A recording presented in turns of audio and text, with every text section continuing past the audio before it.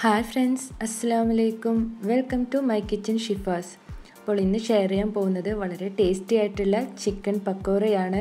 ഇത് വളരെ ടേസ്റ്റിയാണ്, അതുപോലെ ക്രിസ്പിയാണ്.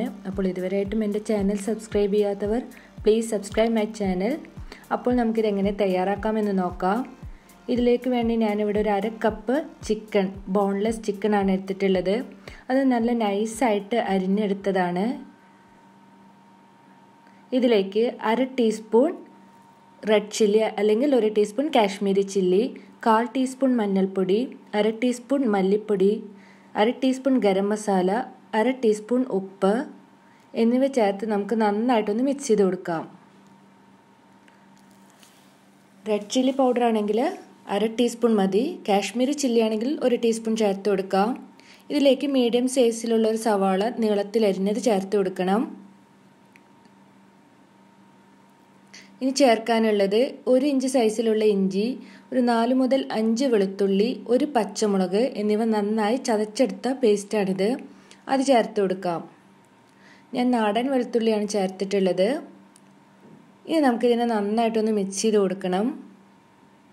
ഉപ്പ് നോക്കിയിട്ട് ആവശ്യമെങ്കിൽ ചേർത്ത് കൊടുക്കാം. ഇനി നമുക്കിത് കൈ ഉപയോഗിച്ച് തന്നെ നന്നായിട്ടൊന്ന് തിരുമ്മി കൊടുക്കണം. ഇതിനൊരു 1/2 മണിക്കൂർ നമുക്കൊന്ന് മാരിനേറ്റ് ചെയ്യാൻ വെക്കണം. ഇനി നമുക്ക് ഇതിൻ്റെ ബാറ്റർ തയ്യാറാക്കാം. ഇതിനു വേണ്ടി 1/4 കപ്പ് മുതൽ 1 കപ്പ് വരെ കടലമാവ് ചേർത്ത് കൊടുക്കാം. 1 ടേബിൾ സ്പൂൺ അരിപ്പൊടി ചേർത്ത് കൊടുക്കാം. 1/2 മണിക്കൂറിന് ശേഷമാണ് നിങ്ങൾ ബാറ്റർ തയ്യാറാക്കേണ്ടത്. ഇതിലേക്ക് ഒരല്പം ഉപ്പ് ചേർത്ത് കൊടുക്കാം. ഒരു 2 പിഞ്ച് ബേക്കിംഗ് സോഡ, ആവശ്യമെങ്കിൽ 1 പിഞ്ച് കളർ കൂടെ ചേർത്ത് കൊടുക്കാം. ഇത് ഓപ്ഷണലാണ്, നിർബന്ധമൊന്നുമില്ല. ഇനി ആദ്യം ഇത് നമുക്ക് നന്നായിട്ടൊന്ന് മിക്സ് ചെയ്ത് കൊടുക്കാം. ഇനി ഇതിനെ നമുക്കൊരു തിക്ക് പേസ്റ്റ് ആക്കി മാറ്റണം. ലൂസ് ബാറ്റർ ആവരുത്, തിക്കായിട്ടുള്ളൊരു പേസ്റ്റാണ് ആക്കേണ്ടത്. അതിന് അല്പാൽപമായിട്ട് നമുക്ക് വെള്ളം ഒഴിച്ചു കൊടുക്കാം.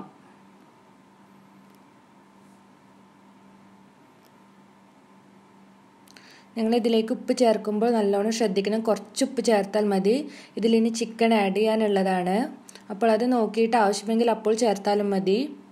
നമ്മൾ നേരത്തെ മാരിനേറ്റ് ചെയ്ത് വെച്ചിട്ടുള്ള ചിക്കനാണിത്. ഇത് നമുക്കിതിലേക്ക് ചേർത്ത് കൊടുക്കാം. ഇതിലേക്ക് ഒരു 1/4 കപ്പ് മല്ലിയില അരിഞ്ഞത് ചേർത്ത് കൊടുക്കാം. ഒരല്പം കറിവേപ്പില ഇതുപോലെ നുള്ളി ഇട്ട് കൊടുക്കാം. ഇനി കൈ ഉപയോഗിച്ച് തന്നെ നമുക്കിതിനെ നന്നായിട്ടൊന്ന് മിക്സ് ചെയ്തെടുക്കണം.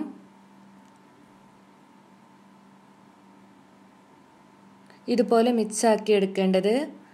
ഇനി ഇതിനൊരു 20 മിനിറ്റ് നമുക്കൊന്ന് റെസ്റ്റ് ചെയ്യാനായിട്ട് മാറ്റി വയ്ക്കാം. 20 മിനിറ്റിന് ശേഷം നമുക്ക് ഫ്രൈ ചെയ്യാനുള്ള ഓയിൽ എടുക്കാം. ഞാനിവിടെ വെജിറ്റബിൾ ഓയിലാണ് യൂസ് ചെയ്തിട്ടുള്ളത്. നിങ്ങൾക്ക് ഇതിന് പകരമായിട്ട് ഏത് ഓയിൽ വേണമെങ്കിലും ഉപയോഗിക്കാം. എണ്ണ നല്ലതുപോലെ ചൂടായതിനു ശേഷം മീഡിയം ഫ്ലെയിമിലാക്കണം. എന്നിട്ട് ഇതുപോലെ ഓരോ ടേബിൾ സ്പൂൺ ആയിട്ട് ഇട്ട് കൊടുക്കുക. നമ്മളൊരു മീഡിയം ഫ്ലെയിമിൽ വെച്ചാണ് ഇതിനെ ഫ്രൈ ചെയ്തെടുക്കേണ്ടത്.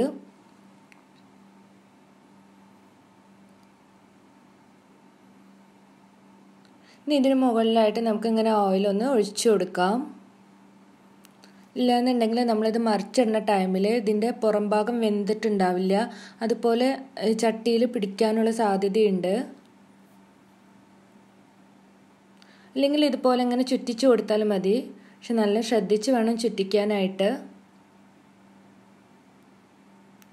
ഇനി നമുക്കിതിനെ മറിച്ചിട്ട് കൊടുക്കാം.